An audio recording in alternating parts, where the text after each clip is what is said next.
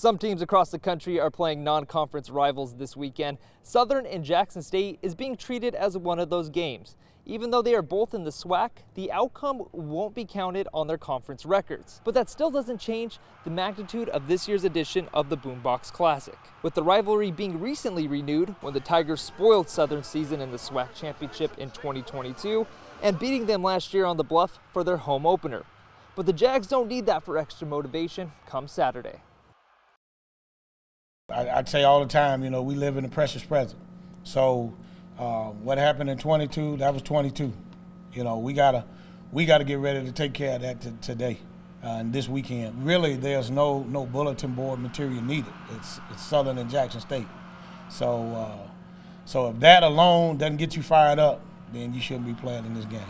It's usually physical. It's a lot of action. The atmosphere is electric.